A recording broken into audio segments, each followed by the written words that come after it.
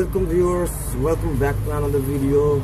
Today in this video I'm gonna show you how can you change your kernel, any custom kernel you can flash on your Redmi 7. How can you flash easily? I'll show you the easiest process. So without further delay, let's get started. First of all, switch your device and go to TWRP mode.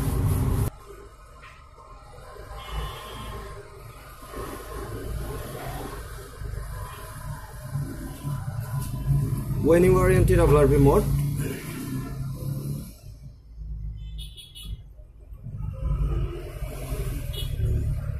draw your pattern to decrypt data. When it gets done, flash the kernel file which you have stored on your storage.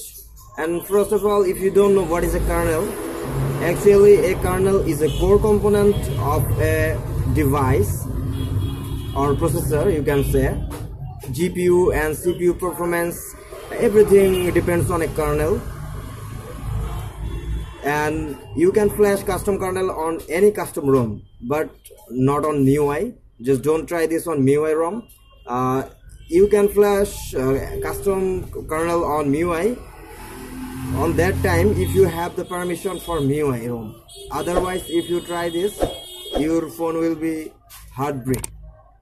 So be careful, don't flash any custom kernel on MIUI if it doesn't have permission. So now move on to the installation process. How can you flash or install a custom kernel on AOSP based ROM?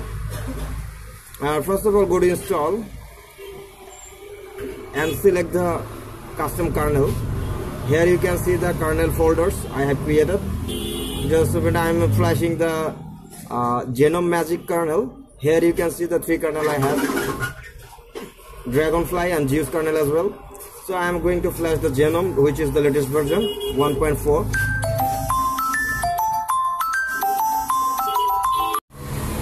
Now select the file and swipe to flash.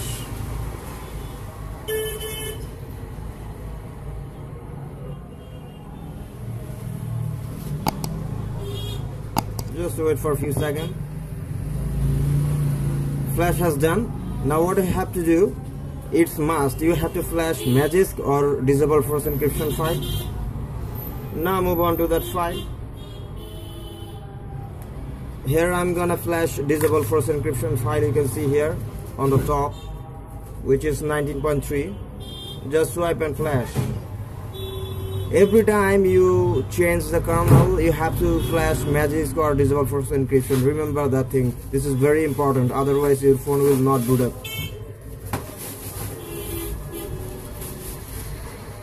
You can see flash has done. Now what you have to do, you have to do nothing, just press on reboot system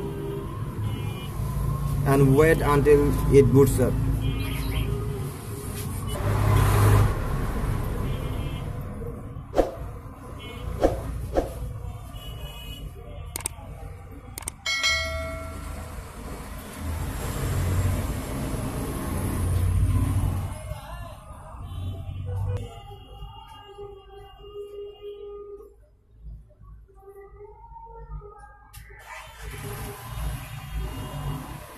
You can see device has booted up.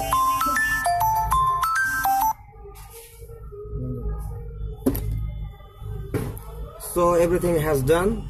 So if you guys like my videos, then do subscribe and hit the bell icon and never miss any update. And please join the Telegram channel. I will provide the link in description.